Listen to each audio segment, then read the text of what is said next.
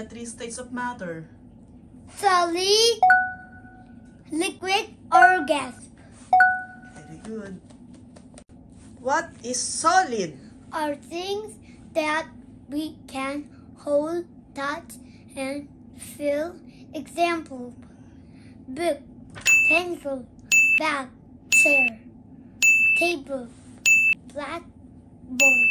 Very good. What is liquid? Are things that we see, feel, and touch, but cannot hold. Very good. Give example of liquid.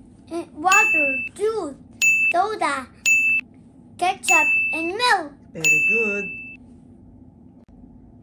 Liquid things can change to solid or gas. Example: when you put water in freezer, It will become solid. When you boil water, it will evaporate and become gas. Very good. What is gas? It is the thing that we can feel but cannot either see or hold. Give example of gas. Gas can be placed in a container like balloon, tire, inflatable pool. Very good. Please subscribe, like, and hit the bell button below. Thank you for watching!